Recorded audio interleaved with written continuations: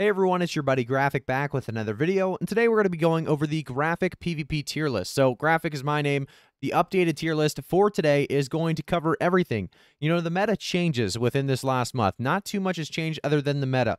And we're going to talk about what weapons are starting to shine in War, what weapons are starting to shine in Outpost Rush, and what weapons are starting to shine in that open world PvP, duels, 1v1s, and obviously, you know, large scale as well, 10v10s, 20v20s like Outpost Rush. So we're going to cover it all in today's video, and this is all going to be based on level 60 PvP. If you guys want to stay up to date with PvP as well as New World altogether, make sure to like the video, subscribe to the channel, and turn notifications on. I want to jump into it today, guys, so I will be doing this one solo today.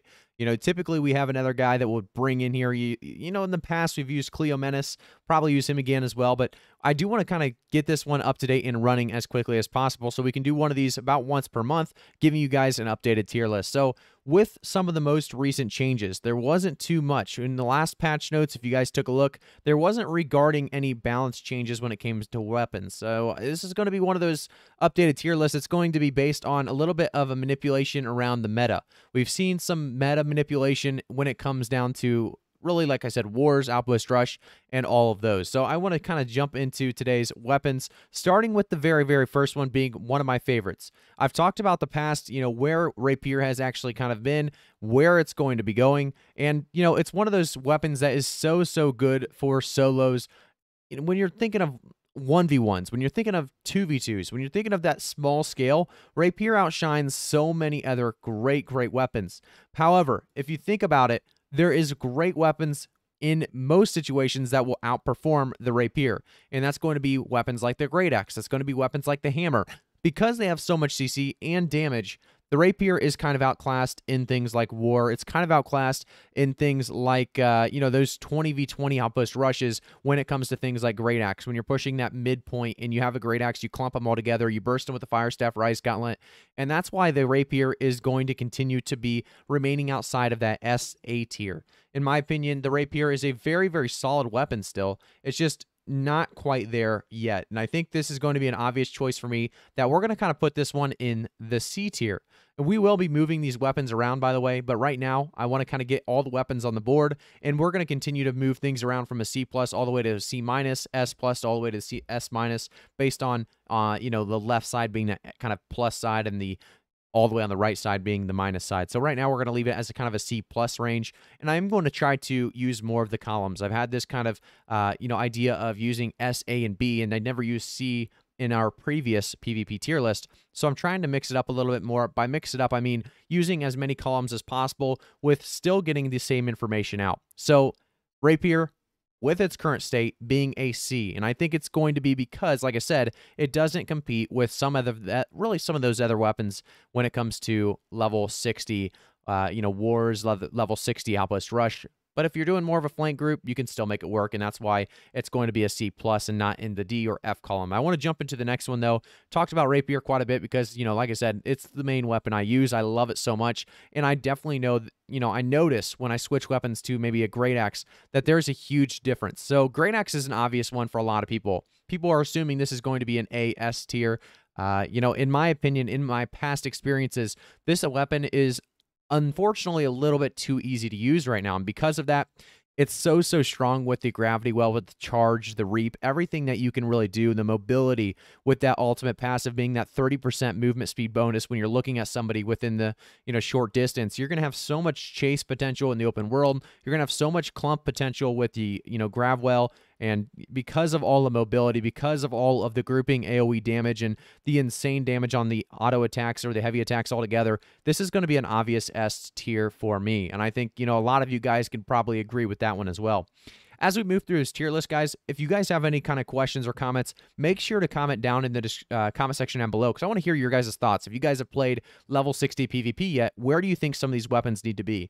And I want to hear your thoughts, if you agree, what weapons you disagree, so I can kind of take that into consideration. I'm not obviously going to change that, you know, based on your thoughts, but I do want to hear what your thoughts are so I can kind of keep that and evaluate those as well.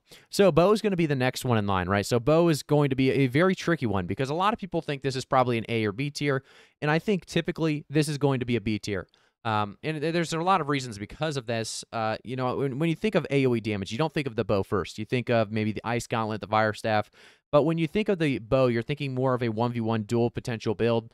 I've showed you guys the Rapier bow being one of the strongest when it comes to duels. So keep in mind, this is not a dueling PvP tier list. This is a war, outpost rush. Duels are a little bit inside of there because, open world comes into play with the PvP tier list as well. But typically, the bow and the rapier are going to be more small scale, and that's why the bow is going to be a B, because when you're looking for AoE damage, you could do the rain of arrows, you could do the poison shot, but typically you're going to go with something like Pillar of Fire on the fire staff, or you're going to go with the ice storm on the ice gauntlet.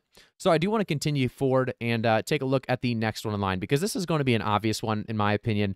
I think everybody and everybody that's played level 60 PvP at the very least knows that life staff is way too strong right now, and it should actually almost have its own tier list at the top, but we're going to actually move it right in front of Great Axe at the S+ tier, and then Great Axe at the S tier. So if you guys keep in mind, the left side is going to be the stronger side in my opinion. Life staff, unbelievably strong. You can obviously out heal any kind of damage that you're going to put out, unless you maybe CC the target for so long. With multiple Great Axes, multiple hammers, but for the most part, like I said, this is an obvious one for me. This, so far, Life Staff has outperformed every other weapon in New World. So next up, I'm not going to talk, by the way, too much about Life Staff because it's a necessity in War. It's a necessity in Outpost Rush. It's a necessity in, anything below, above probably 1v1s and 2v2s when it comes to open world as well. So Life Staff, obviously, a lot of you guys, like I said, will probably agree with that one as well. I want to jump into the next one, though, because that's Hatchet. And Hatchet's a weird spot right now because it does so much damage right now. However, people have been kind of complaining about maybe it being overpowered because of the Undying phase and because the Berserk being so fast and getting a little heal there. In my opinion, it's very hard to use the Hatchet on somebody that knows how to play against it, because they pop the Berserk, you instantly start kiting, you instantly get away from them, you understand the Undying. So what's that 3 seconds really going to do for them if you're just dodging away while, they're on the Undying phase? In my opinion, the Hatchet's still a strong weapon, definitely still good for wars, definitely still good for some of that open world PvP where you need to just get somewhere quickly. I think it's going to be a B tier. I think this is going to be a solid B. I think it's actually going to outperform the bow in most situations, so the bow is going to go back to a B-. We're going to have the Hatchet at about a B. Let me move the Hatchet down just a little bit so it looks a little better there. But like I said, this is the current phase, or current kind of setup I'm with right now. I think the Hatchet's just a little bit above the bow based on, some of the feedback I've been getting. And I always try to run these by some other level 60s that have been running PvP for a while, whether it's Wars, Outpost Rush. They've run it all as well. So, looking through this PvP tier list, they've pretty much agreed with what I'm saying here. And I want to talk about the next one in line, because this is a hammer that does some massive things in Wars, large scale PvP. That is, when it comes down to solo 1v1s, 2v2s, it may not be as strong because you don't have a ton of damage output from the hammer. You're mostly wasting all of their stamina with the hammer CC like Path of Destiny, and we've seen how much CC this actually provides, like I said, with all the hammer abilities being so CC oriented. By the way, CC, I saw a lot of comments in one of my previous videos, that is crowd control. So crowd control is making it basically so they have slows, they have stuns, they have snares, they have all this stuff. Basically, it doesn't allow their character to move freely. So hammer is going to be one of those that I'm going to put in the A tier or A column right now. We'll see if anything kind of moves it away, but for now, like I said, hammer is an obvious choice when it comes to CC. When it comes to maybe stopping their healer or doing some big crowd control, that's going to remain a big factor in Wars, with the Great Axe hammer being one of the strongest combos right now. I think this is going to be a very solid weapon for most PvP things. As we jump into the next one, it's going to be the Ice Gauntlet. And a lot of people have been complaining about the Ice Gauntlet recently. If you've ever been in an ice storm or ice shower, either one of those, and been getting hit by auto attacks, you'll see how much damage they do. It's unbelievable. The one thing that hurts ice, or really the Ice Gauntlet as a whole right now, is because you can't stack ice storms on top of each other. So if you throw that big circle ice storm on top of another ice storm, they're not going to double the damage. So only one ice storm will actually count towards the AoE damage, which, by the way, area of effect is AoE, if you guys still have that question as well. But, like I said, Ice Gauntlet is so strong for a lot of situations. However, it doesn't stack that ice storm, and that's the only reason I was able to take this out of the S tier. Typically, I would leave this in S tier for a lot of the smaller scale PvP because you don't really need that Ice Storm to stack. But when it comes to wars, when it comes to Outpost Rush, if you have multiple ice gauntlets on the same point, it's not going to do too much for you. So because of that, I'm actually going to be moving the Ice Gauntlet into really an A plus tier, and I'm going to move the Warhammer just out of the A plus into about an A. So I'm pretty happy with where we have things right now. I know I have the hatchet at about a B and the the bow right around that B minus range, but we're jumping into a very, very interesting weapon, and that's going to be the musket, because I figured the musket would play more of a meta role in the current war status. However, muskets are not doing too much as of right now. I think they still have a great spot in Outpost Rush if you're able to, just 3-4 shot their opposing flankers or whatever else. I've seen musket do very, very well, but what I have seen is way less use of the musket when it comes to wars, and I think that's because the damage on the nerfs was actually decreased quite a bit coming into release. We saw that in previous patch notes, and I have not seen people pick this up and make very, very big use of it since. So we'll see what happens with the musket, but for now, I think this is actually going to be in the C+ column.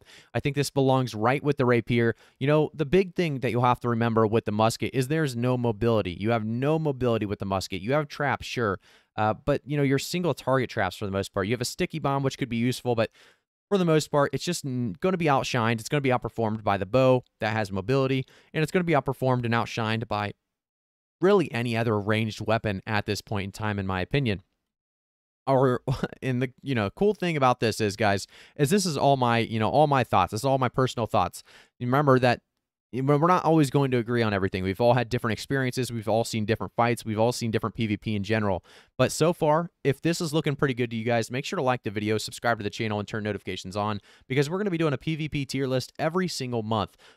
Obviously, each month will change quite a bit with patch notes coming on, in the upcoming couple of weeks. I would assume we get some patch notes, maybe some hot fixes, maybe some balance changes. So that's going to be the biggest time where, a lot of this is going to change up. But for right now, it's looking fairly good. And we're on the Spear next. So Spear is going to be another one that we're going to want to look into, because I think Spear is another great option for when it comes down to 1v1s. If you're using the Spear bow, the rapier bow, those are going to be insane doling combos. However, right now, I think Spear is outshined by the Rapier. Rapier has such great outplay potential. A bad Rapier and bow user does lose to a good Rapier, or sorry, what I'm trying to say here, guys, is the Spear has less of a, in my opinion, skill gap. So what I'm trying to say here is, if you have a bad Rapier user and a bad Spear user, typically the bad Spear user will come out on top.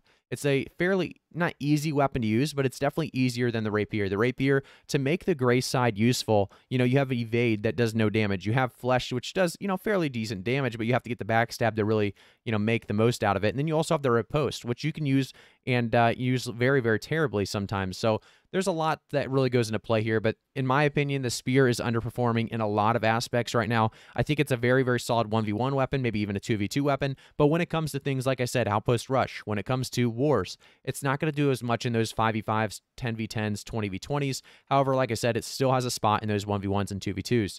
I do want to jump into the next one, because this is a different, and it should be kind of obvious where this one's going, by the way. I kind of left the perfect spot for it.